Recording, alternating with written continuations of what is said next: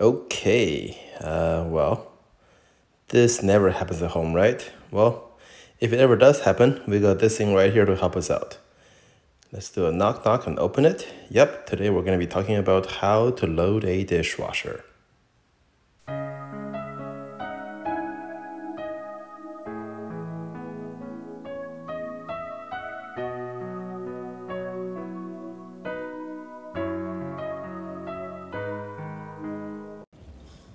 Hello kitchen dwellers, this is Angelo, the steam oven guru.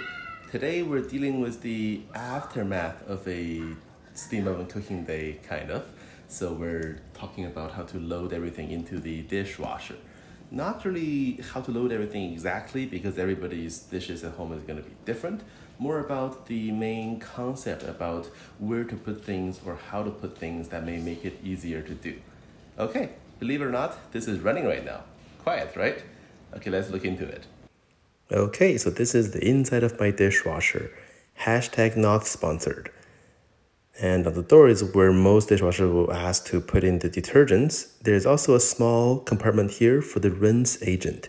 It is normally used to get rid of watermarks or drying, and you might not need it if you have a special drying system. This is where you put in the detergents, and many places, especially the big name brands, use too much detergents in their little pods. So I use a solid one from Miele here and try to use half sometimes because we have soft water. If your water is hard, then use the whole thing, and you might be able to get away with using those big pods too. Just be careful, otherwise they have residues and it's kind of not pleasant to smell. Most dishwashers have a tray on top like this now. It is called the cutlery tray, and yes, they're for your cutleries. And some will have this middle part that is deeper, so you can put in things like ladles and whisks and whatnot. I have a lot of chopsticks, so that would go on one side as well, so they don't fall into the little baskets on the bottom. The middle part is more for your bowls and your mugs and such. The lever here on the left or right will raise and lower the baskets to make room for above or below.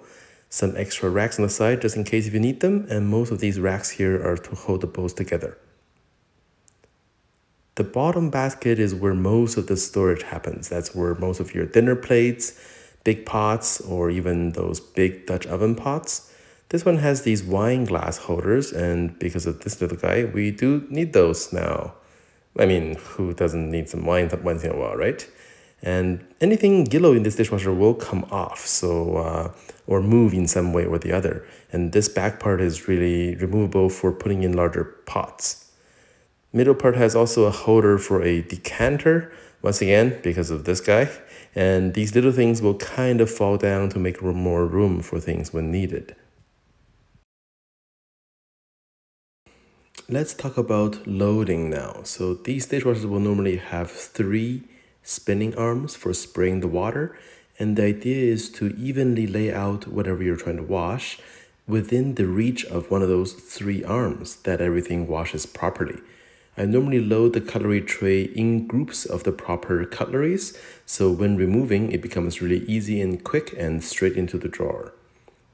On the second shelf is going to be where we put all of the bowls and containers and anything of the sorts, and just make sure whatever you're doing do have their openings facing downwards towards this spin arm so that everything gets washed properly.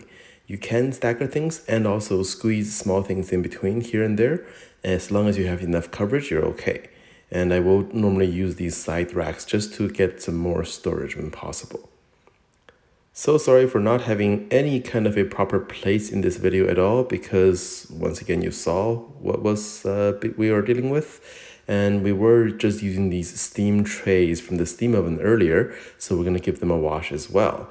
Normally the bottom rack for us gets much more full than this, but you know what? Today is not bad.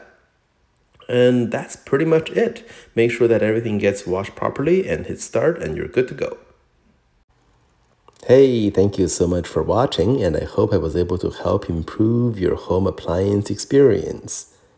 If you found this information to be interesting or maybe even helpful, why not leave a like, subscribe, comment any questions, or better yet, share with 1 or 2 friends who might find this interesting or useful. There will be a couple of videos now to take you to other related contents. And also you can go to my channel where the playlist will be categorized under each appliance group for your convenience. All of the products are not sponsored in my videos unless otherwise stated, and I hope to learn more together about the appliance world with you.